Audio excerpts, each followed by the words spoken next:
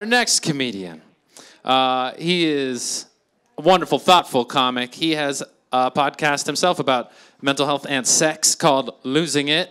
Everybody, give it up for the very funny James Pate.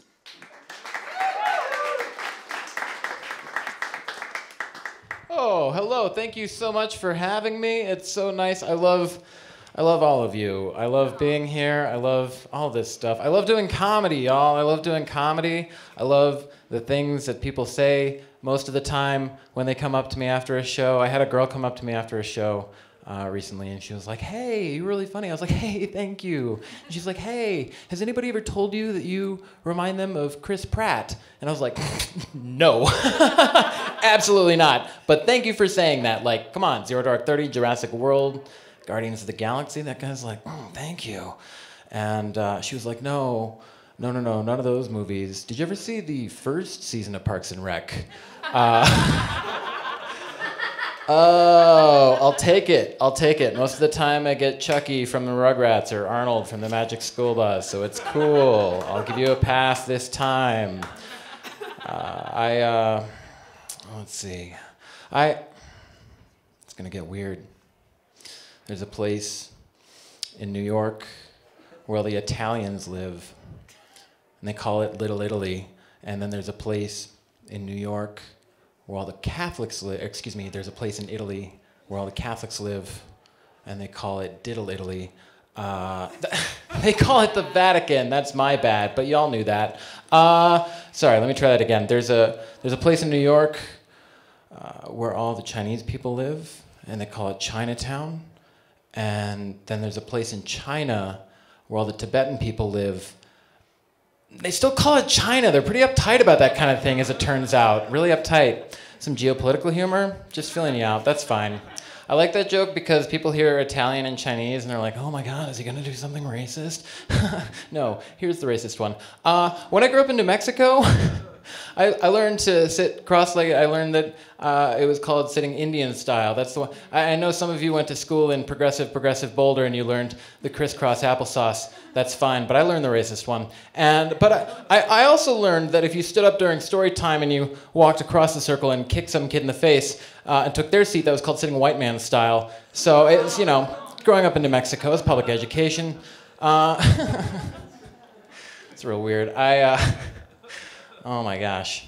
My friends asked me, one of my friends asked me the other day, he's like, "James, if all your friends jumped off a bridge, would you jump off a bridge too?" Yeah, 100%. All my friends just died. That sounds super sad. I'm not suicidal or anything, but all of my friends just died, you monster. I'm 30, that's too old to make new friends. I can't be. Come on. No. Too much. Oh my gosh. Anybody dating out there? Anybody on a first date out there? Anybody in a relationship? No? All single. Good for you. Anybody in a committed relationship? Not because either party really knows how to put together a committed relationship properly, but because neither party really knows how to put together a one-night stand properly. And the sex has been good, and one of you is awesome at making waffles, and, just throw a little whiskey in the mix. Call it commitment. That's how your parents did it. I had a girlfriend. I dated a girl for a while. She was a doctor, if you can believe that. Take that with a grain of salt. She was dating me. But she studied neurochemistry, the chemical changes that take place in your brain. And she told me that I would be a good dad because of how well I handled my drugs. I had to ask her to dumb that down for me. Why would she say such a thing? She told me that it doesn't matter if you're a guy or a girl. When your brain figures out that you're going to become a parent for the first time, it starts producing more of a neurochemical known as dopamine, which we all know and love. That means, like, when you smoke a joint or drink a glass of wine or ride a horse shooting a shotgun off with each hand, that's all dopamine saying, "This kicks ass, let's keep going." That means when you see a new parent and they're just covered in, like, every bodily fluid, and they've just got this dopey smile on their face, and they're going, "This is the greatest thing you can do with your life." It's because they're high. They have a chemical imbalance, and there's nothing wrong with that. I mean, I dabble, I dabble. I was dabbling at a music festival recently, wondering where the line might be. How much dabbling is too much dabbling? I was taking a lot of drugs at the same time, and and then the example walked past me in that moment. This guy, it was a music festival, so he had his basketball shorts on and his shirt off and his visor hat flipped upside down and his hands up in front of his face just going and I was like, oh my God, I don't want to do that many drugs. That's a lot of drugs. Take it back a little. But I thought about what my girlfriend had said, and it occurred to me that if you just put a baby in that guy's hands, like, he's just being a good dad, y'all. I don't know. Kids are crazy. Kids are crazy. I know kids are crazy because I was a kid. I had to carry around a sack of flour when I was in middle school because we didn't get MTV at my house, and they needed to prove that we shouldn't be a teen parent, right? But at that point, it is just a sack of flour. It's not a baby, and I guess that's kind of the point. But still, it's just ingredients for a cake. It's not even a whole cake yet. It's hard to care.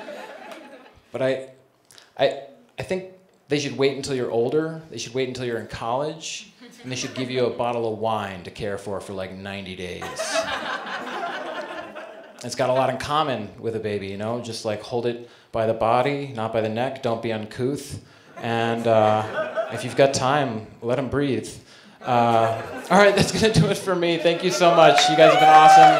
Give it up for Daniel Ruskin, Denver Open Media. Thank you so much. Stay there, James. James Pate, everybody. Chat with us for a second. Okay. I never take the mic out of the stand. That's not my thing anymore. What's up? It's like you're really unwind. It's like you're really opening yourself. Now I'm gonna try to chill out. Yeah, what's up? So you've definitely got some. I'm not sure if it's father issues or child issues. Sure. Success. First one, then the other, my friend. And these are things you talk about. You have a show, you have a podcast on the Sex Pot Comedy. I do. I run a podcast, as you mentioned at the top there, called Losing It. It's the Sex Insanity podcast, and it's about the first time you went to therapy or the first time you had sex. And then we kind of just go from there. Sometimes at the same time. I haven't gotten one of those yet. If you're lucky. Yeah. If you're out there, hit me up. Need a whole new therapist after that. But yeah, definitely. Boundaries. Awesome. Where?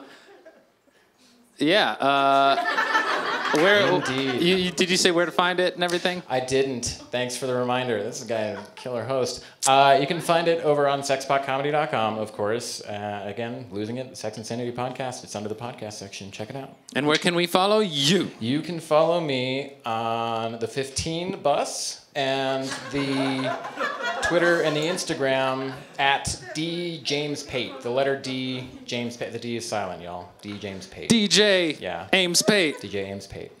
All right. Ames Pate. Nice. Cool. Awesome. Thank you very much, James. Thank you so much. I will see you. James Pate.